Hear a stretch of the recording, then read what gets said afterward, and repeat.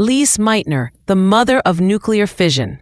She was an Austrian Jewish physicist who worked with Otto Hahn in the 1930s. Together, they studied uranium and atomic structure.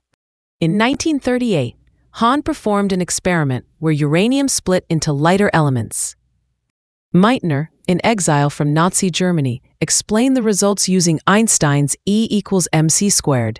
This process was named nuclear fission, a major breakthrough in physics.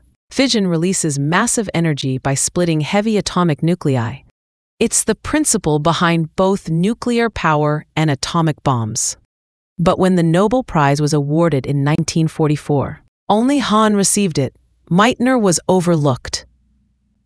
Despite contributing the theoretical explanation, she was excluded.